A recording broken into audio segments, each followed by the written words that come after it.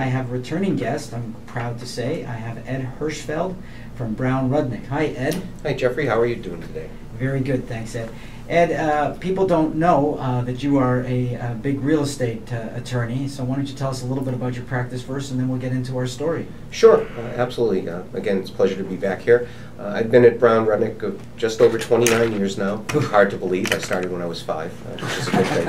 And Brown Rudnick is an international law firm. We're located in London, Boston, New York, D.C. Since I was here last, we've opened an office in Irvine, California, in Orange County. And my own practice is more in the real estate, finance, corporate side of things, and it's acquisition development of real estate for all types of uses, a lot of debt deals, buying distressed properties, restructuring distressed properties, but also development of working on some casino projects that we'll probably talk about, and a number of things around the city of Boston and throughout the country. Well, you know, I guess the state and the city, in terms of real estate, is in transition. There's so much going on, and a couple of projects which I guess people would want to listen to. We'll talk about is which you brought in this morning, the casino, and what's going on there, and what's your interpretation on everything. Well, we're at the firm. We're involved with 2 projects.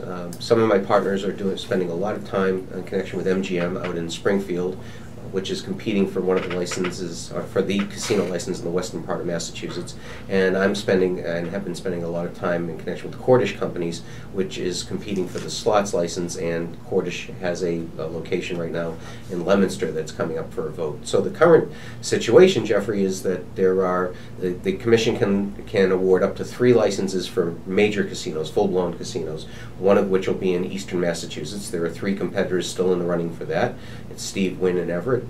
It's the Suffolk Downs Casino, and then there's another one in Milford, which is Foxwoods, I believe, is who's pushing that casino opportunity. Then in the western part of the state, it's down to 2 potential contenders. There's a project in Palmer, Massachusetts, and there's the MGM project. And then the other casino is a slots-only casino, which will be 1,250 slots, not the kind with an arm, but the video slots primarily, and restaurants and other items. And there are 3 contenders still in the running for that. The Cordish companies in Leominster, and then there are 2 others, one in Plainville and one in Raynham, that are still out there. And the field has been really narrowing itself. For a couple of reasons. One is some of the potential players in the industry decided that they couldn't find a location that they liked, and then in the second instance, there have been some cases where the towns or cities in which they wanted to locate decided that they really did not want the opportunity in their city or town.